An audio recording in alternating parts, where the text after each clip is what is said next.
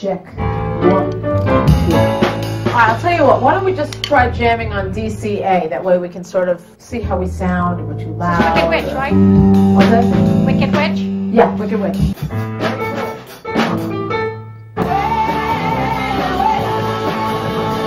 This is the, We'll all sit on the couch. This is the cranberry couch. I think we've done every interview on this couch.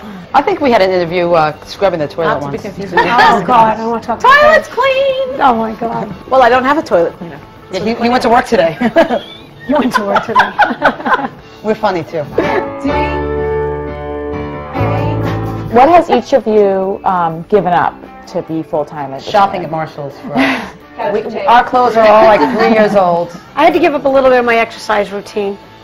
But playing the drums is a workout. How about your families? When it comes to child raising, we've had many, many conversations about how to raise our children and how to behave and all that. And Marlene and I especially have talked about how the kids don't need to be hovered over 24/7. They need space, just like we do. You know, I have 2 daughters, and to be able to demonstrate and not just say that nothing stops you, age, gender, there are no obstacles. You know, I just got to get smoother at that. And if I just sit down on my thing, I just have a couple other things to practice.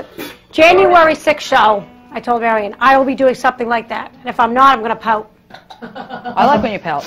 I love rocking with these ladies. I just love the direction that my life is going. Marion's my rock and roll conscience of the band.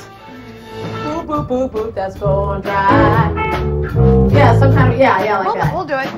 I'm living my ultimate fantasy. I can't believe it. That's not your ultimate fantasy. My ultimate non-sexual fantasy. You don't know what it is anyway. I don't. I know what yours is. I just wanted to embarrass her.